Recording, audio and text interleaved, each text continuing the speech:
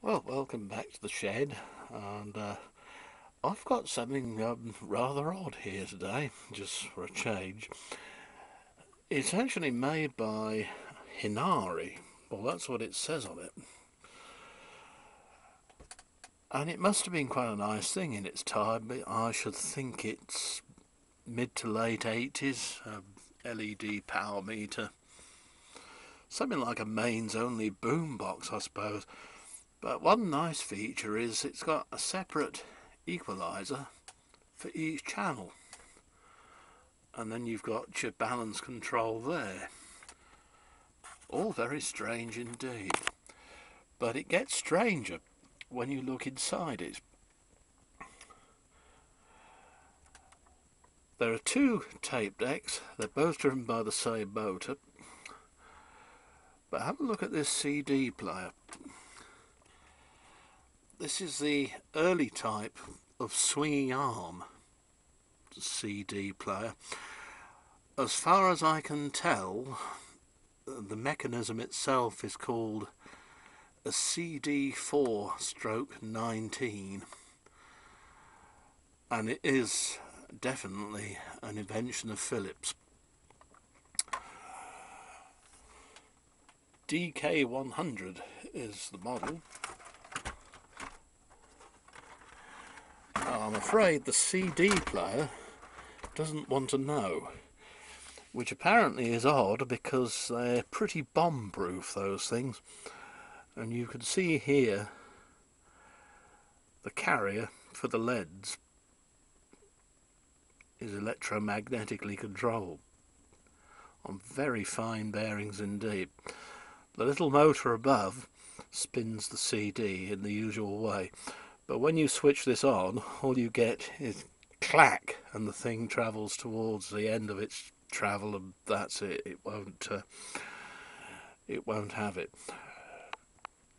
Rather nice and unusual transformer. Here, almost a sort of toroidal sort of thing, I suppose.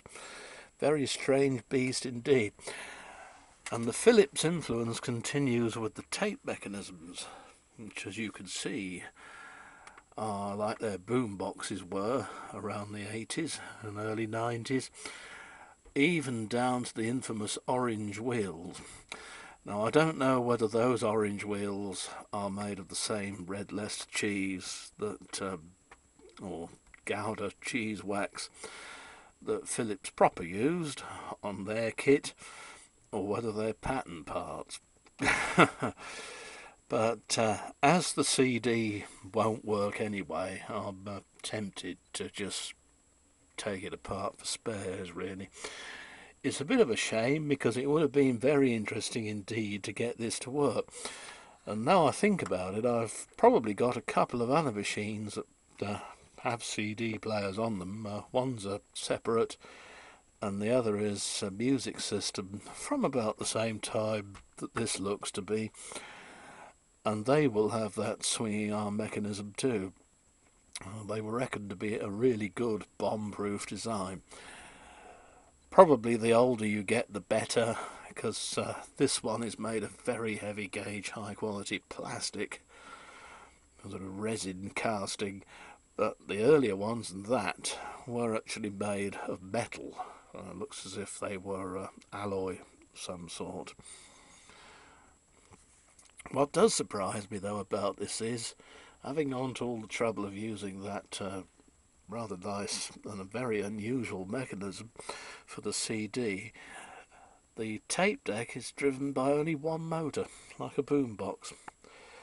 But as you can see, it's full of Philips components. If you lift this circuit board up, all the ICs underneath have Philips on them. And yet coming over here I can see some that say Tatung on them. So this is a bit of a hybrid. It's a bit of a strange one, isn't it? It's not really a clone, it's well, who can say what it is really? I think somebody's been in there before me, because they've certainly trapped that lead rather badly. But, have to be careful of that if we do decide to try and resurrect this poor old thing. My guess is that it probably sounded quite nice when it was all up and running. It's got spring-loaded connectors, similar to sort of, well, how shall I say, proper hi-fi equipment on the back. And then you've got inputs as well. RCA type. They've finally abandoned the old 5-pin DIN socket on this. But I thought it might be worth showing you because it is a bit of a strange old beast, and let's say probably hasn't got much of a future really, which is a pity because it's quite nice and clean inside.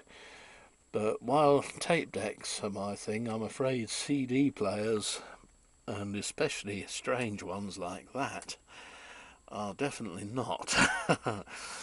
The lens on this, incidentally, will be actually made of glass. And that was something else. They didn't use plastic on those.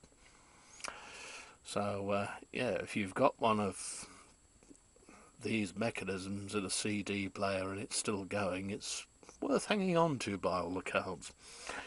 Anyway, I hope you've enjoyed this look at what must surely be a very strange thing from the 80s. It seems to have, at first glance, a triple cassette, but hasn't really. See, they work fine. I've tried firing that up and everything motors, but what I can't get is any response from this at all. But it'll spin half a turn at a go, say. Nothing comes up on here whatsoever. This is the display for it. So I think we can say that Mr. Hinari is probably dead. Long, medium, FM stereo there. And here's your function switches, which are clunky despite the appearance. Auxiliary, so you could, if you wanted to, I suppose, connect a record deck to it. And the infamous CD down there. It boasts 30 watts music power, whatever that is in RMS. Probably about 5 per channel, I should think, but still enough to annoy the neighbours, shall I say, if the sound was right. And don't be fooled by this either. It says down and up. It is a mechanical thing using a cord to move a pointer in the usual time-honoured way. So there we are, a bit of unusual old junk from the 80s. So probably won't be resurrected. See you soon.